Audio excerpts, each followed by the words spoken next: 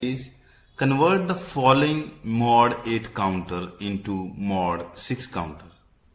This is a mod 8 counter and we need to convert it into mod 6 counter. And your time starts now.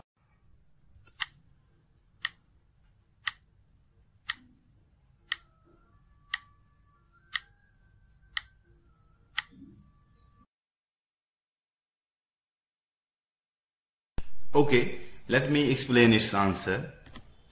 I have drawn its truth table. It has 3 flip-flops, Q2, Q1 and Q0. And mod 8 counter has 8 stages, so it counts from 0 to 7. Now we want to convert it into mod 6 counter. That means it will have 6 stages, so it will count from 0 to 5. So we need to cut these 2 stages, 6 and 7. When the count reaches 5, again we should come back to the count 0. To do this operation, I have put some extra circuitry with blue and grey ink. So this is a AND gate. So I am applying Q2, Q1 bar and Q0 and making a signal in it. So that means when Q2, Q1 and Q0 will be 1, 0 and 1. In it will go high, otherwise it will remain 0. In all the other states, for example 0, 0, 0, 0, 0, 1, 0, 1, 0, 0, 1, 1 and 1, 0, 0, this init will remain 0.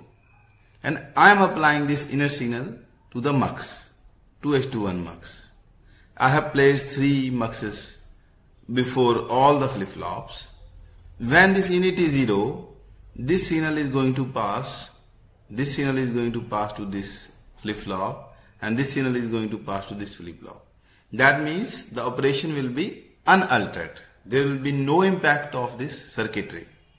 But when Q2, Q1, Q0 will go 1, 0 and 1. That means 1, 0 and 1. Init will go high. So now because we want Q2 to come to 0, Q1 to come to 0, Q0 to come to 0. Because we want the next stage to be 0, 0, 0. As we have used T flip-flops, Q2 is 1 and we want it to go to 0. And init is high. So I am applying 1 here. This signal is going to pass to this T2. So I am applying here 1. Because I want my state Q2 to toggle. Similarly, here Q1 is already 0 and I want it to go to 0 only, and this line is going to pass to T1, so I am taking it as 0 only because I do not want to toggle my Q1. And for Q0, it is on state 1 and I want it to go to 0. And when init is high, this line is going to pass to T0 and I want Q0 to toggle from 1 to 0, so I will make this signal as high. One very important point. When init is high, we are going to use this mux and we are passing this 1 to this T0. And if we see, we are already applying 1 here and we are again applying 1 here. So we can avoid this mux. So this way we can reduce area. I have removed this mux here. So this will be our final circuitry with optimized area. With this, I am going to end this episode. Thanks for watching.